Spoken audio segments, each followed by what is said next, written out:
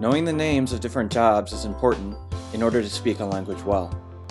In this video, I'll talk about some common jobs and what they do. Let's get started. A doctor is someone who examines, diagnoses, and treats patients. There are many different types of doctors, and some doctors are surgeons, which means they do surgery. A dentist is someone who cleans and cares for people's teeth and gums. In the United States, dentists don't work in hospitals, but rather in their own offices. A police officer is someone who works to protect people from crime. Police officers work in law enforcement, which means making people follow the law.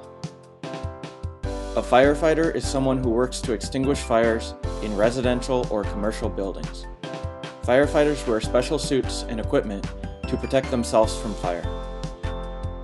These are only a few of the many jobs in our world. There are many more jobs to describe, so be sure to check my channel frequently. Thank you for watching.